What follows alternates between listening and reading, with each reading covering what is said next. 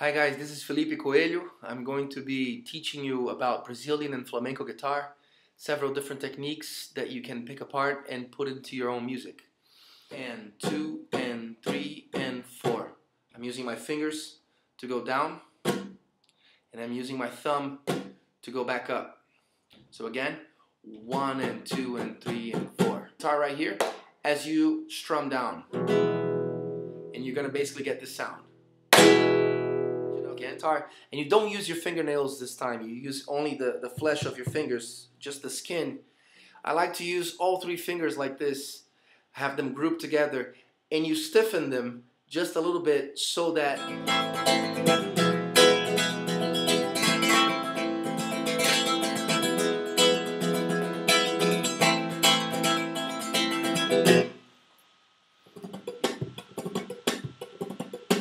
this could be a nice fill for a certain musical situation.